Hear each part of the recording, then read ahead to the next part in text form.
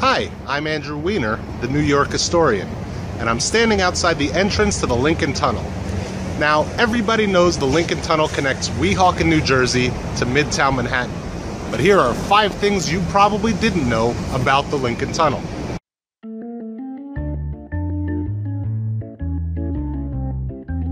Each tube of the Lincoln Tunnel cost approximately $80 million for a total of about $240 million. In today's money, that's over $2 billion, or exactly enough to buy this New York apartment. When the third tunnel finished construction in 1957, it was the first tunnel in the world to have 3 parallel tubes. Norway had tried building a 3-tubed tunnel years earlier, but their tubes intersected, causing massive traffic accidents. Norwegian-American designer Ole Singstad learned from his country's mistakes and built the Lincoln Tunnel with parallel tubes.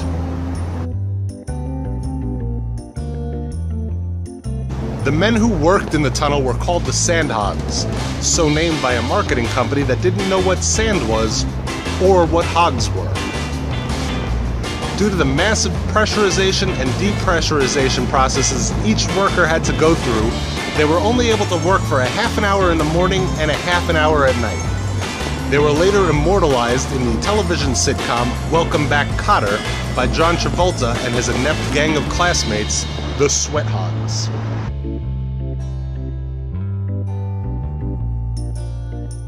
The Lincoln Tunnel is co-owned by both New York and New Jersey, one of the first times the 2 states were able to work together amicably since 1776, when George Washington attacked the British in New York from New Jersey.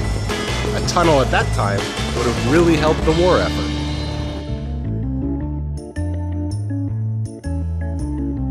This Lincoln Tunnel is not the first Lincoln Tunnel that was built. Back in the 1850s, when Abraham Lincoln was still just a country lawyer on vacation in New York, he decided that New York and New Jersey needed to be connected by a tunnel. So he built one, single-handedly, out of log cabins. That tunnel was never used because the logs were incapable of keeping out the rushing waters of the Hudson. But when the new tunnel was built, they honored it with its original name, the Lincoln Tunnel. My name is Andrew Weiner, New York historian. Thanks for watching. Please subscribe, and I'll see you next time. Bye. Next time on the New York historian, this weird building over here.